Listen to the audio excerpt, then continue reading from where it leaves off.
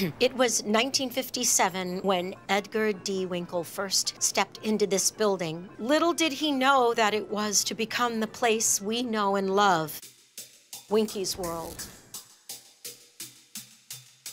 5, 4, 3, 2, 1. This is Jeff, manager of Winky's World.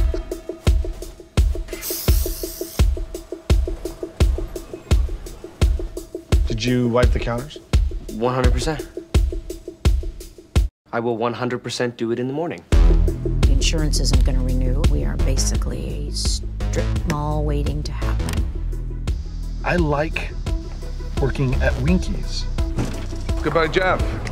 Goodbye, Winky's World. There's gotta be something we could do to change his mind.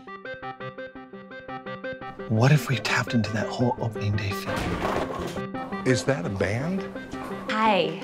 Who are you? Lindy didn't okay this with you. Who's this mysterious Samantha, and why are you sexting her at work? Does anyone other than me know that you work at a bowling alley? What's this shirt? Jeff, are you having a mental breakdown? What do you want from me? An explanation would be really nice right now. I work here. This is my job. The original founder of Winky's is in this hospital. I love this place. This reminds me of the bowling alleys I used to come to as a kid. I want you to go over there and tell them how much you love working here. Sell it. I don't understand bowling. And get this, some people, they call it a sport. It is a sport. The building is an old lady, but she still has a few more good years left in her.